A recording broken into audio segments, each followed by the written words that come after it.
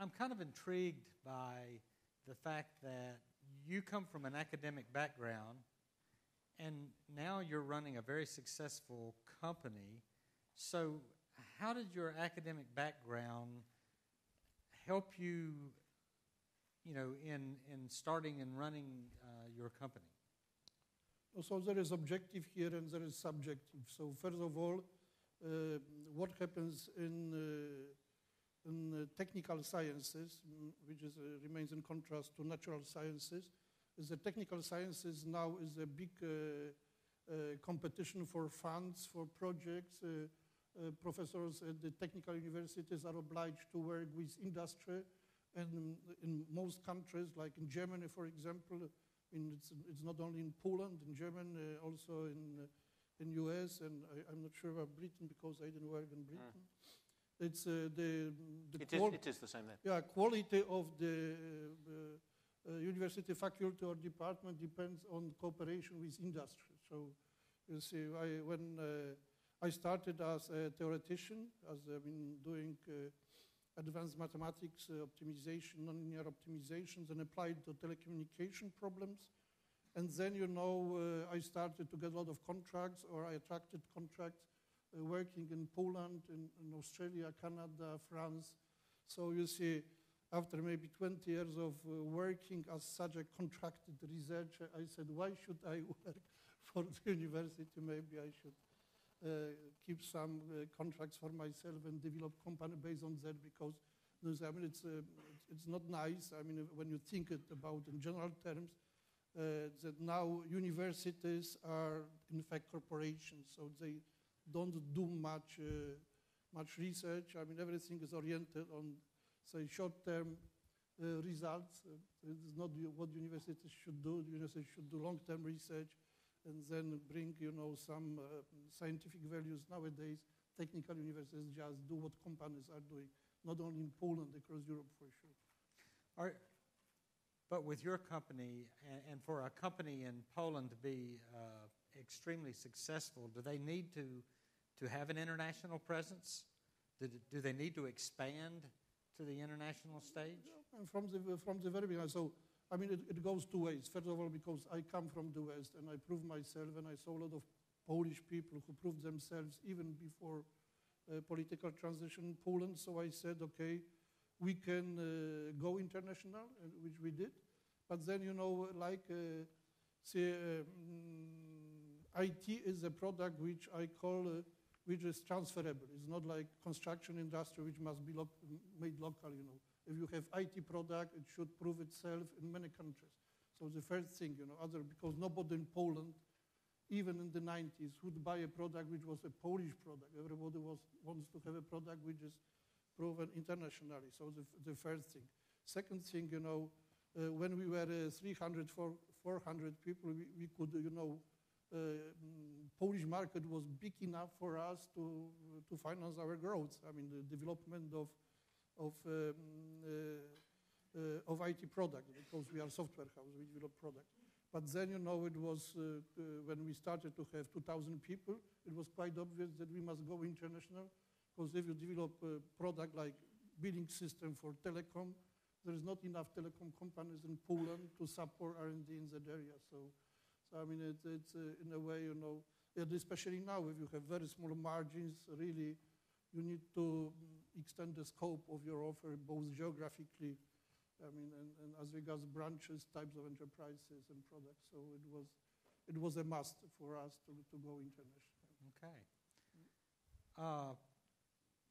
We talked a little bit about, earlier you mentioned the fact that vendors have a certain responsibility and end users have a certain responsibility. In that context,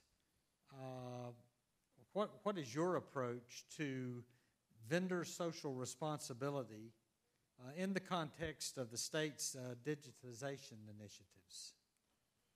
Well, I'm not sure if we have enough time and money to be really active in that area, So, and then we are very much focused on IT people. Yeah? So, as regards IT people, we have a very vast program So for your information, every year for last several years, we organize internship program with 300 students after second and third year of university education. They come to us. They are organized in groups. They get topics of research which are related to real-life projects from industry. They get mentors. Then we have Comarch Innovation Labs. So we work with universities. We give lectures. It's not oriented toward public at large, you know. So, but I am not sure if it is our mission, in fact, you know, to address such. I mean, for example, recently I was asked for a comment about this thing in United States where it was discovered that U.S. government or agencies of U.S. government are, you know, do intelligence in internet.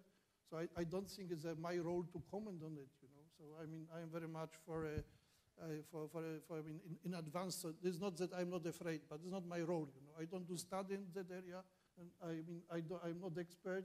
I don't have time to read details. I don't have time to work out my opinion. I am just entrepreneur, you know. So I can comment on problems which are of my everyday interest. So that's why, as I said, as regards education. So, for example, in this room there are many people. In general, you know, Comarch is known as an organization which educated, and during last 20 years, very large number of people who went then to governmental organizations and to industry. So I think, as regard our social responsibility, this is a role of our company. So, and we try to do it well. I mean, let me pick up that same theme of you've used several times the word IT people, and we all do that.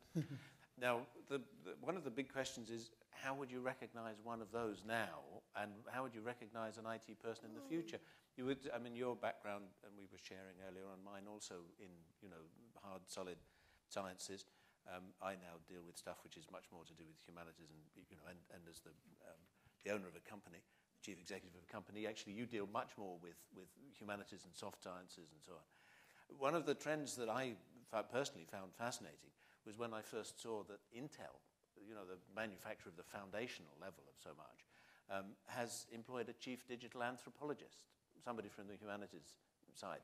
So the question really is, what would an IT person of the future look like? What kind of skills do you try to get into Comarch now, and where do you get those from?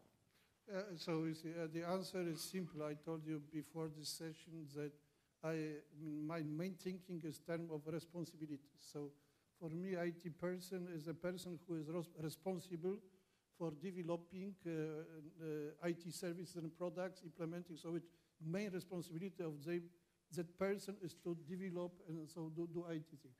My son-in-law, for example, he is a banker, and he's much more skillful in IT than some employees of my company, you know, because he knows a lot about computers. But this is not his main responsibility. Right. So he's not IT person. He's a banker. So this is how we can easily categorize people, and then. And what kind of approach do you take to measuring, assessing? I mean, measuring is often difficult, but assessing the quality and capability of those people.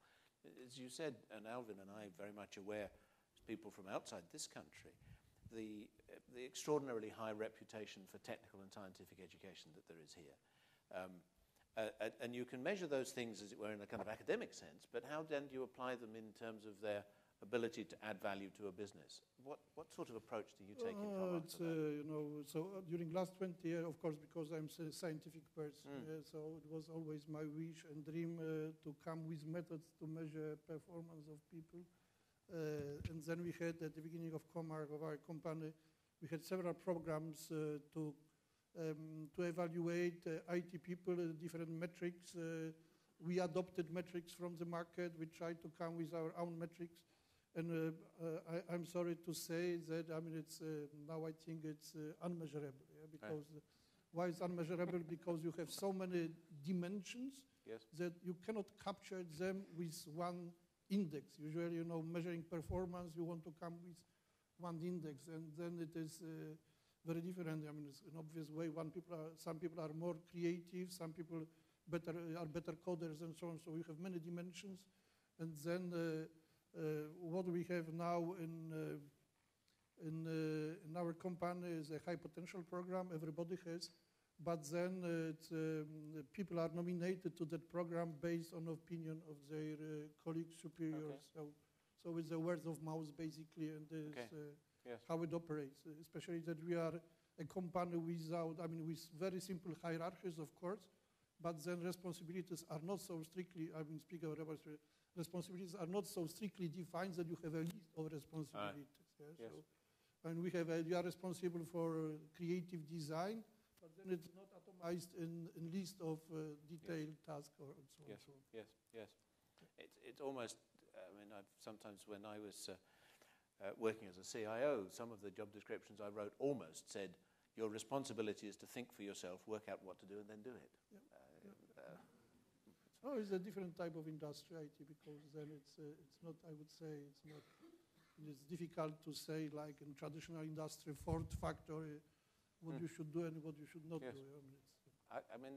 Just to touch again on that, on your background as a theoretical physicist, and looking at the figures one would admire there, Schrödinger and Einstein and Paul Dirac and so on, and what sort of connection would you see that there is between that and what you do now, or is there none? It was something you were happy to do then, and you're happy to do this, but you crossed a bridge sometime.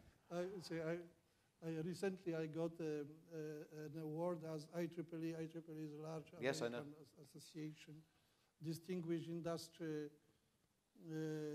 leader, and I got this title in Budapest. And it happens that in Budapest I gave one of my first international papers. And then it was highly sophisticated mathematical theory of optimization based on cone theory. I'm sure I would not understand this paper at the moment because it was nearly 30 years ago. But then, I panicked after several months because I discovered that the solution set is empty. Yeah? So there is no solution. But then when I said, what stupid thing I produced, and because it was so complicated, so people, not many people go, like, maybe it was not an Einstein theory, but something like that, nobody understands. Yes. And then, but you see, my main thinking at the moment is maybe this paper was not so stupid, because see what you have in real life when you have multi-criteria, multi-dimensional, non-linear optimization problems in business. The optimal solutions sets are also empty. Yes. Yes. So this is what we can bring from science.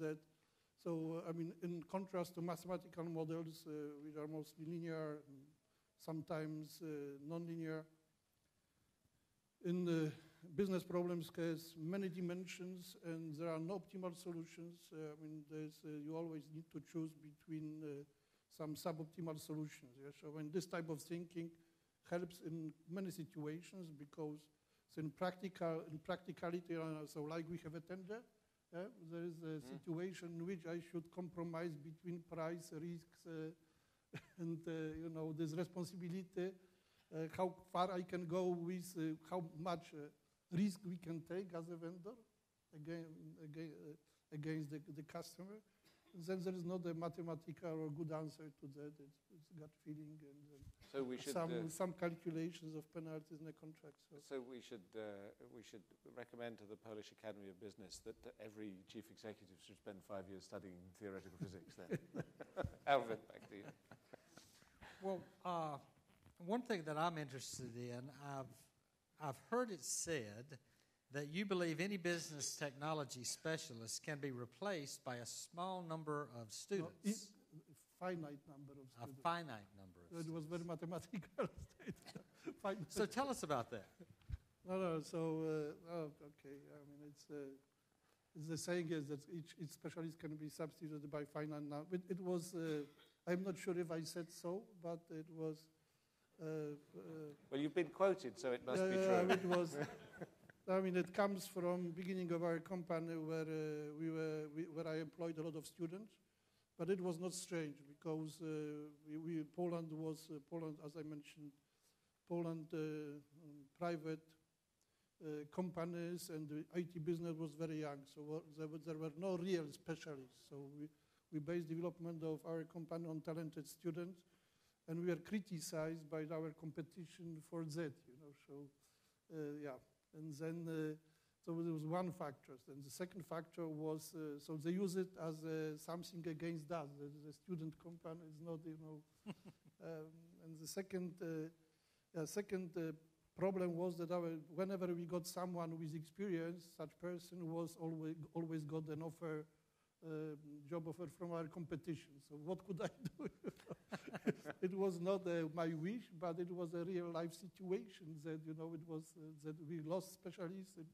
We needed to substitute with some newly employed people, students.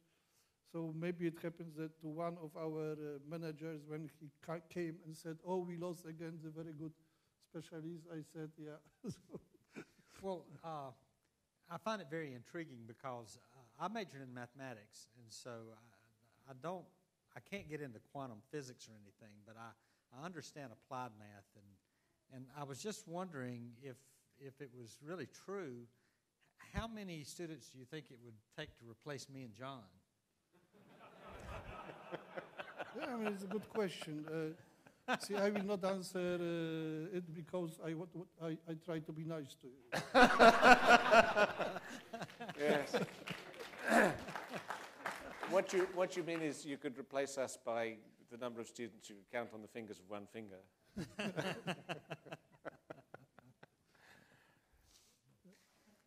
Well, so you entered this territory,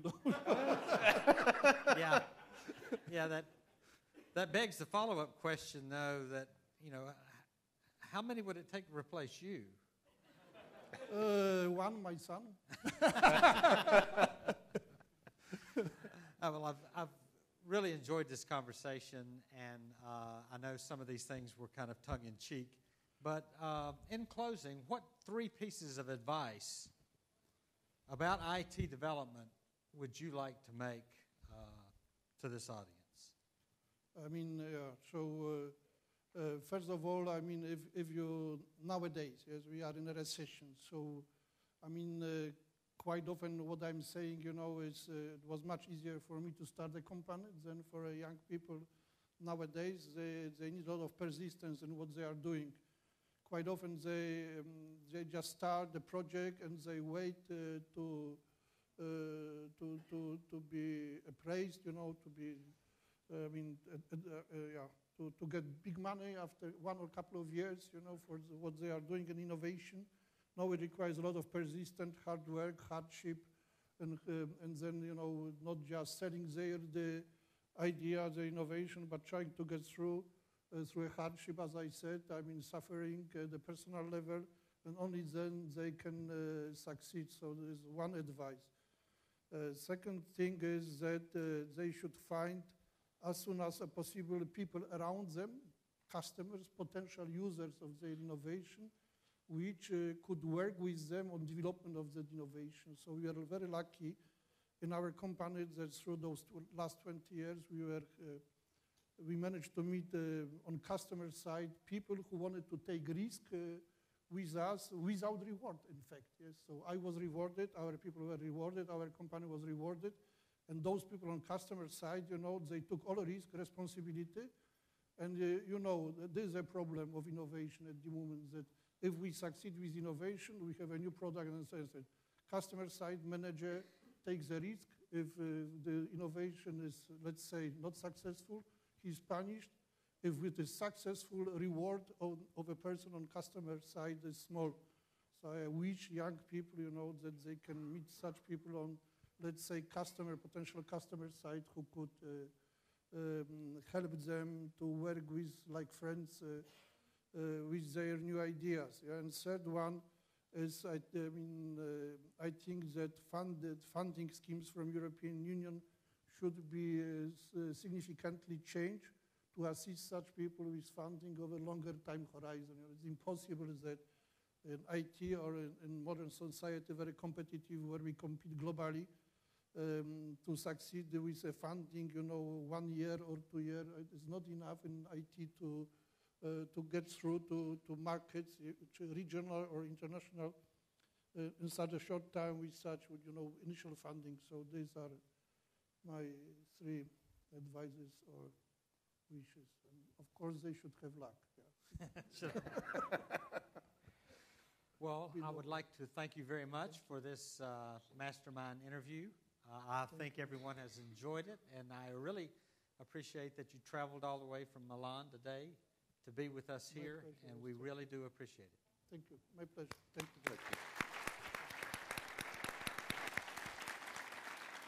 Thank you. Thank you. Thank you.